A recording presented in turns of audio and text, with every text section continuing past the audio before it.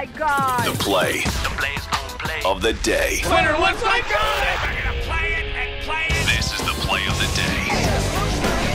Check this out. Now the pitch. Swinging a drive towards the gap in right center. It's pretty deep. It's back near the wall. It's gone. It's gone. Francisco Lindor. He may have just outdone himself. He has hit a grand slam. The Mets are leading by a score of 4-1. That's courtesy of the Mets Radio Network. Howie Rose with the call. Since falling 11 games below 500 at the end of May, the Mets have gone 72-42. That's your play of the day. Play of the day brought to you by Rapid Radios.